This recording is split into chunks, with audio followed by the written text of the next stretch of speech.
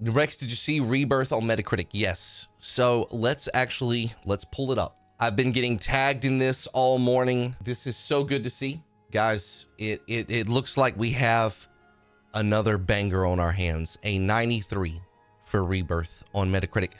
I would have actually covered this live, but honestly, I did not know that the review embargo ended. But you just look at this and I mean, it's crazy.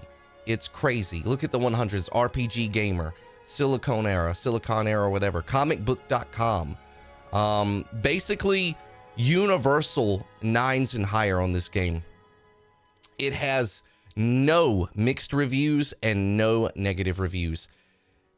Insane. What is it on OpenCritic? 100% recommended with a 93. I'll be honest with you. With the gamble that they're taking with the story, and we all know some of the events that we expect to happen in Rebirth, especially at the end. For this to get a 93 is insane. Not one mixed review, not one negative review. For what they're doing, which I think it's fair to say that what they're doing is controversial, right? Because people thought they were getting a 1-to-1 remake and they're not. They're changing it up. I don't think it's exaggerating to say they're taking one of the biggest gambles in gaming history to come out with a 93, and that's with 85 reviews on OpenCritic, 116 reviews on Metacritic. For it to be, I think that is one of the biggest dubs I've ever seen. I think it's one of the biggest dubs I've ever seen.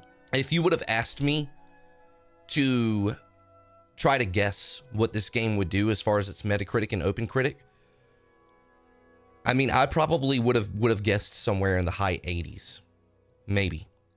Just because what they were doing with the story, even if the game ran good, and even if the game had exceptional graphics and performance, which it doesn't, by the way, from what I've seen from Digital Foundry, and we'll talk about that in a minute.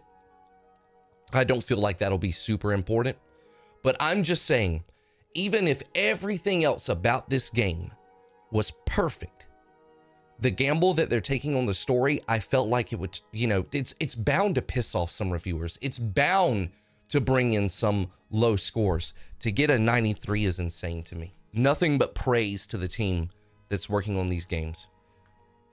I just hope and pray that between now and the final game, they lose nobody on that team.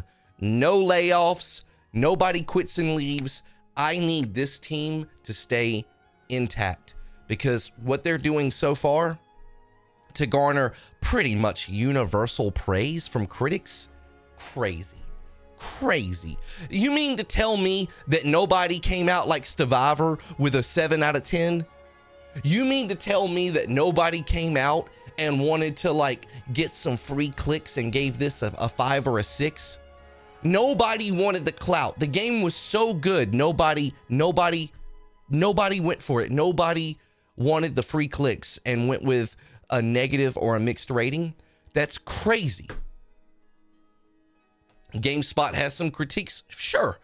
But here they are with an 8 out of 10. I think an 8 out of 10 is good. I don't think there's anything wrong with the 8 out of 10. That's still a stellar score, in my opinion, especially when an 8 out of 10, is that the lowest score? It didn't even get the controversial 7, not even 1 up here. A 7.5 was the lowest score that it could get from Evil Gamers. And it's just 1. Everything else is an 8 or higher. Are you kidding me? Are you kidding? That's a huge They really put the try button right here. Come on. Come on, Hero Wars. Come on, dog. Come on, bro. Come on, bro. Yeah, I mean, this is great. I know we're not really supposed to put a lot of faith, and we're not really supposed to put a lot of weight to Metacritic and OpenCritic, and I don't. There's always a chance that I won't like the game or you won't like the game, right? But guys, I have to tell you that to me, this does make me even more excited for the game. I'm not gonna lie. Either Square put out the assassins and the ninjas, or the game is just that damn good, fam. And I'm willing to bet the game is that good. I can't wait for it. Day 1.